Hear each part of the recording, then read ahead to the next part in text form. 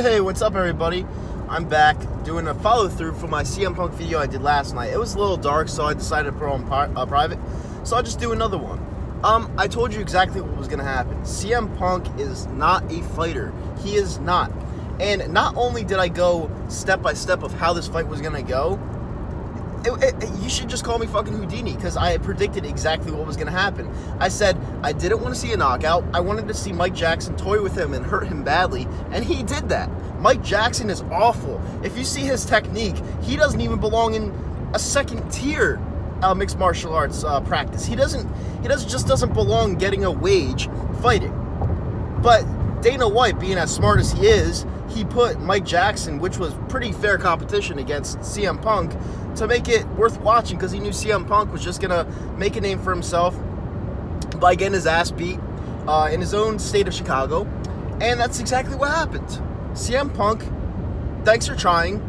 I don't know why the fuck anyone would give you... like, I don't understand why this was on the pay-per-view card. I was sitting back, I was watching this. He literally got his ass beat. Like, he got destroyed. CM Punk got his ass beat. Like, it was horrible. The guy was just laying on the ground, not defending himself at all. There was this one time in the fight where he was just not even putting his hands up in his face, and Mike Jackson would just throw hammer fist after hammer fist after hammer fist. It's like this guy likes getting beat up. Like, I'm so glad I don't have to see this guy in the UFC ever again. That was awful. Like, Jesus Christ. And it's funny because all three of the commentators on FS1 picked him to beat Mike Jackson because they know how bad Mike Jackson is. Well, let me tell you something. Mike Jackson is a legit MMA fighter. Well, not legit, but he's an MMA fighter, like an actual MMA fighter. The people that train at Tiger Showman. Like, CM Punk, he's not... I'm sorry, he's just... It's so funny that people actually thought this guy had a shot. This guy, oh my God.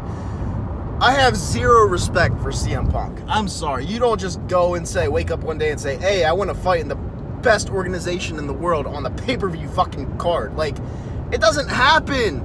It's like going to try to beat the Golden State Warriors when you just played pickup at the Y. Like, it just doesn't happen.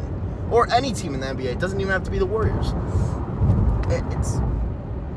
It's a joke. It's just a big, fat, ugly joke. And CM Punk, if you're watching this, you're probably not going to watch this, but CM Punk, unblock me on Twitter, you bitch. Fuck you. How dare you. Other than that, you know, the night was pretty good. Kobe Covington called out Tyron Woodley. I agree with Kobe. Kobe's going to fucking destroy Tyron. Tyron Woodley, he gasses out too quickly. And I can't wait to see what happens there. Hopefully it's at MSG. I always go to the MSG event. That'll be fun, but yeah, this is my follow-through video on CM Punk. Guy's trash. Don't let the door hit you on the ass on the way out. That's about it. I'm out. Bye.